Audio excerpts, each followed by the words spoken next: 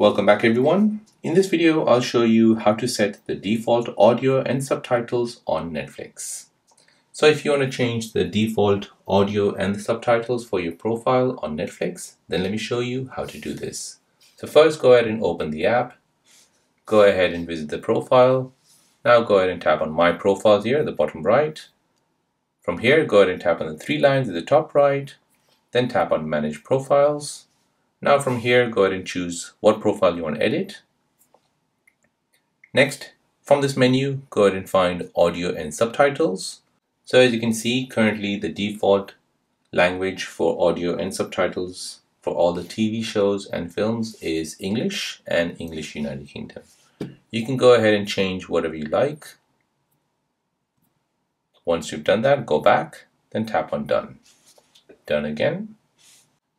So there you go guys, that is how to set default audio and subtitles on the Netflix app.